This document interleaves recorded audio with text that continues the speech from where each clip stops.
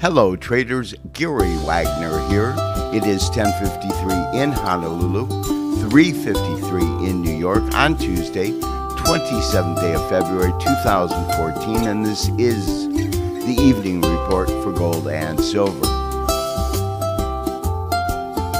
Although gold is trading higher, fractionally higher, up 40 cents, it is trading well near the lows of the day.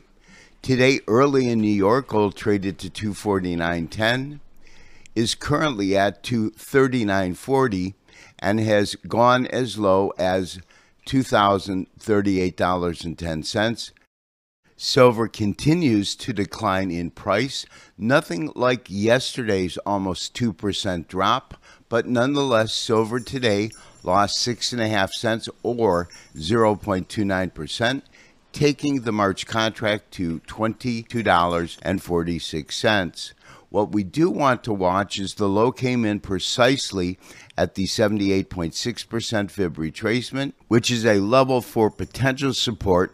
But when we look at these two lows here, the one that came in the 14th of February and the one that came in on the 23rd of January, any break below this price point, $22.39, would challenge these lows at approximately $22 per ounce. The dollar was slightly higher on the day, gaining 0.01%.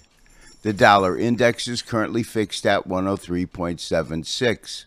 What we can say is since the 12th of February, we have seen a solid decline in the dollar, and that weakness has been supportive of gold last week and has not helped gold or silver this week.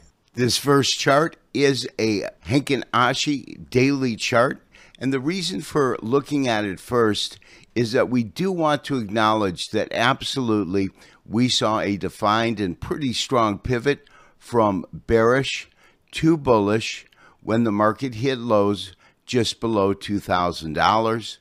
And what we are witnessing is still, even with the two down days, a bullish trend. But it is a bullish trend that is waning and could, in fact, turn into a continuation of this bearish trend at any time.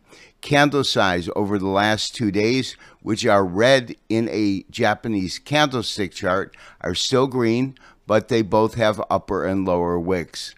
More so when we convert the Heikin Ashi back into a standard candlestick, a couple things jump out at me. First, today's candle contains an exceedingly small real body, meaning it's very much like a doji. The long upper tail, though, makes it also look like an inverted hammer or a shooting star. Because the market has been in an uptrend, we would label that a shooting star, but it would have to be in a position above this green candle. But what we can say is it's ominous. Secondly, the fact that it has closed just below this support line that then became resistance when gold fell below it, and we thought possibly move back to support. If that's the case, it was short-lived at best. Gold is still trapped between its resistance based on the 50-day simple moving average and support based on the simple 100-day moving average. Therefore, until we get a clearer picture as to whether or not we will see any kind of uptrend redevelop, or if we see gold now reverse back to the downside before entering a trade. Secondly, with the PCE coming out on Thursday, caution is the most important thing we can think about when deciding whether or not to put on a trade prior to the release of the inflation report. Therefore, for right now, we will remain flat with no active trades in gold. Traders, as you know, I was pretty bearish on Friday's report. That was this update here, and I maintain that demeanor. Of course, we got a strong sell a couple of days ago. Today, we had a low that came in to match the 78.6% fib retracement at 22.39.